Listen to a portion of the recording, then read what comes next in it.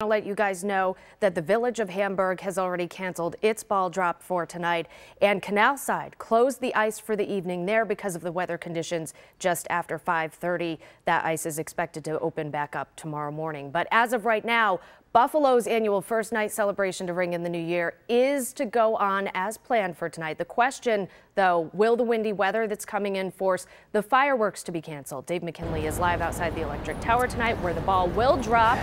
But do we know anything else about the fireworks at this point, Dave? And that's a $64,000 question. It doesn't look good based on Maria's forecast and what she just told you, but it is a question that remains and, Kelly, truthfully won't be answered until late tonight, by which time, of course, most of the revelers would have arrived down here and secured their spot for the big event.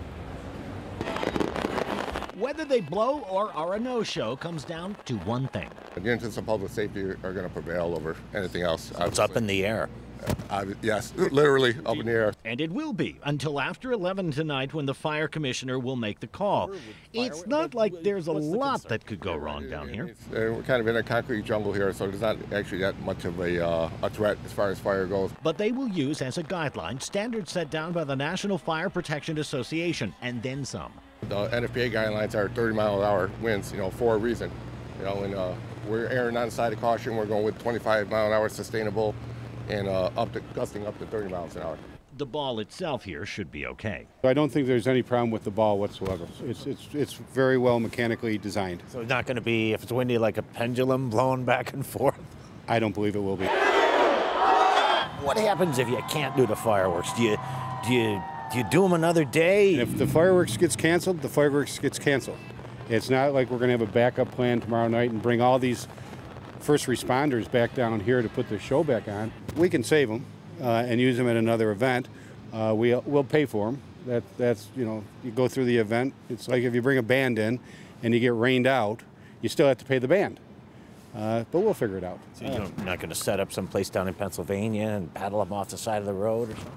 Maybe we'll go over to Channel 2, Dave, and no, that's not going to happen. Might give you a deal. Yeah, right. But even without the added spectacle of fireworks, organizers still promise this will be a grand event. Now, something you should know, they've already closed some of the streets down here. Portions of Huron Street, Genesee Street, Washington, already closed and will remain that way. And of course, you'd have to get down here early enough to find parking at one of the nearby garages, because that's going to be at a premium with so many people coming downtown in this area tonight. Your best bet, though, to get in and out of here, as always, might just be Metro Rail.